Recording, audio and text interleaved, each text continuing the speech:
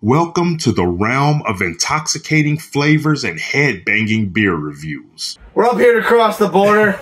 Ginger Yeti beer reviews. You know what? The internet's not big enough for two gingers on YouTube, so we gotta break. We gotta break this somehow. No, it's definitely not. What's up, everybody? It's the Ginger Yeti, and I'm checking in from the road. You've been watching my videos. I'm up here at the Brewtubers Get Together in Niagara Falls, Ontario, Canada. Awesome, amazing time. Having a great time up here. And I'm lucky to have Chase here from Nutmeg to Pomelo. And we're about to do a beer review. Thank you for being on the channel. Absolutely, it's been a pleasure meeting you. It's been a pleasure hanging out with you all weekend. What a fucking weekend. Excited to share a beer with you. I don't give a shit. We're not under 30 seconds. As long as it's past the 30 seconds, right? Might have throw some B-roll in there. Maybe be some editing involved. Who knows? Beep. So where did you find this beer at before I read about it? I don't know. I pulled it out of the fridge. I saw Ithaca Beer Company. I know Ithaca's in upstate New York. I'm like, there ain't no New Yorkers here this weekend. Who the hell brought this? I'm going to give myself an editing nightmare, but I'll throw a picture of the beer fridge up there. The beer fridge is insane. There's so many crazy beers from all over the country. But so what he found in the fridge is Ithaca Beer Company Tropical IPA, West Coast style India Pale Ale. It's 5.5% alcohol. Not a whole lot else on the can here. West Coast style India Pale Ale with Galaxy, Mosaic, and Citra.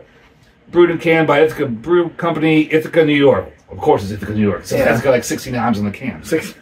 Yeah, I figured I had to try to find a hazy in there for you, for us to do together, because the other night, the first night in there, we're sitting at opposite ends of the restaurant, and walk up like, did Rich just text you? Yeah. Did Rich just text you? Yeah. Oh, yeah. So this beer, hazy, this for Rich. I totally forgot about that. That was hilarious. So this review is dedicated to Ridge from Ridgeopolis. And I'll make sure to throw his link down below. I'll throw his link down below in the description. Are you a big fan of IPAs? Well, okay. So at one point in my life, I drank them like water. All right. That being said, my palate got tired of them after a while. They all started to taste the same. So currently, it takes a real banger of a hazy to impress me. Otherwise, it all just falls in the ether. However, if one's done right, then and I do like Galaxy. So. Like when I first started doing this, I talk about how I don't like IPAs and whatever, and it's not true. I think what you said is correct. I got tired of them, got burnt out on them, because all of a sudden the beer industry, the craft beer industry, just put out a plethora of IPAs. All over the place. I go to my beer store, and there'll be a new brewery. I'll see like 6 different beers from the brewery, and they're all 6 IPAs.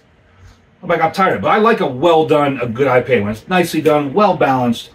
Not some of these things where they're just trying to like punch you in the mouth and knock you out with hops. They're actually making a well-balanced beer. I'm really into those kind of IPAs. And what I will say is, I know Rich is going to think this is sacrilegious, but this is a hazy pale. I'm a big fan of hazy pale because it kind of like dials down the pineyness, the bitterness, where it's just a nice, easy sipper, and you can just like steadily enjoy it as opposed to having to throw it back in a minute and a half because it warms up and the pineyness gets overwhelming. Yeah.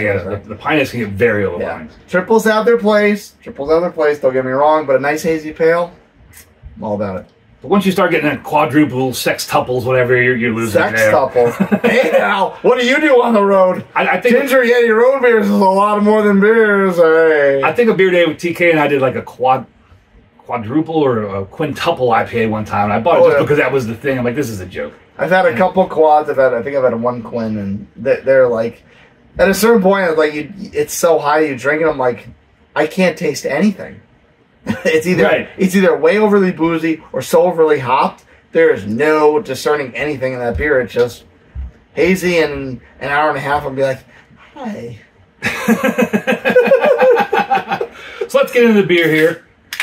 Oh, look at that. Oh, sticking my finger on the head. Got the iconic plastic cup going. Get me dirty, baby. Get me dirty.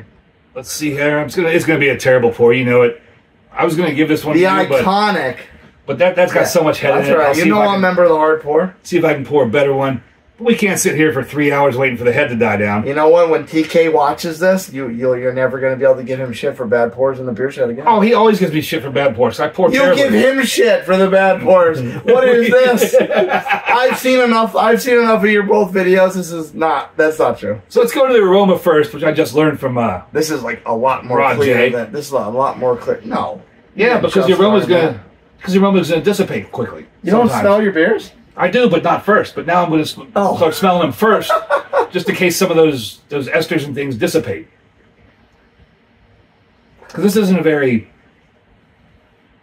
You get more out of the can than you do out of the cup. No, I disagree. Really? Yeah. I'm getting more out of the can than out of the cup. But I have... They smell the same, but it's a lot stronger out of the cup.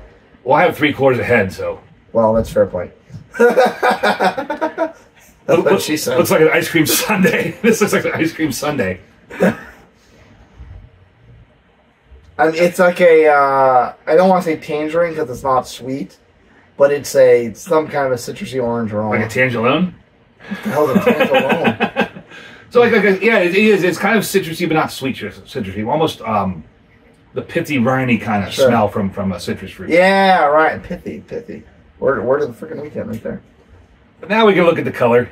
Super clear. Super clear. I mean, by a hazy standard. Right. Yeah. And that head is just thick, pillowy, ice creamy kind of. At least mine is. Got a stash. You're Yours gonna get is- a stash. I do. You're gonna get a stash. Oh, I'm going to. I'm going to stick my nose in it at some point. I'm Cheers, sure. brother.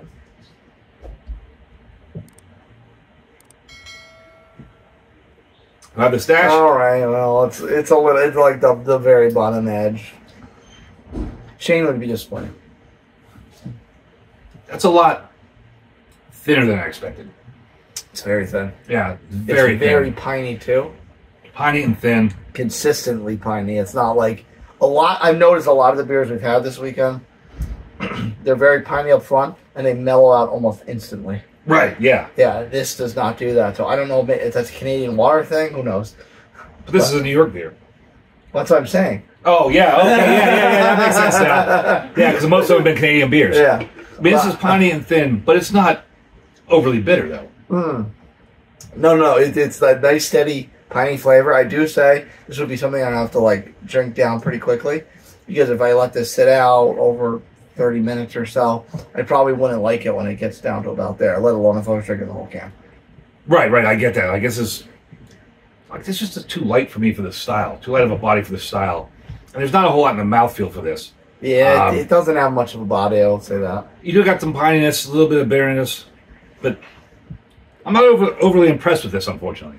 Yeah, I mean, if you gave it to me and, someone's, ex-person, whatever, their selection wasn't that great, they gave me this, I wouldn't turn it down, but I wouldn't seek it out again. If I was at Ithaca Beer Company, I probably wouldn't order it. Sorry. So on my channel, I have a little rating system. If it's a good beer, you like it, you love to buy it again, want to buy it again, you give it a horns up. If it's one of those beers like you just described, like, I wouldn't be upset if somebody bought it for me, somebody gave it to me. I give it a let it play. Because it's like, when you're listening to Spotify or something, a song comes on that you're like, whatever, it doesn't offend me too much.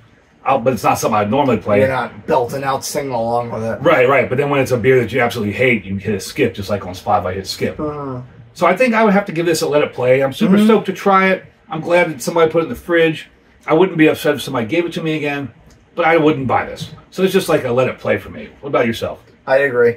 Yeah, somebody hands this to me, I wouldn't be upset. I'd drink it. I'm not going to, bitch and moan. I'm not going to complain to them. But yeah, it wouldn't be something I would seek out and go to the bottle shop looking for a mixed 4-pack and like, oh yeah, I got to put that one in there.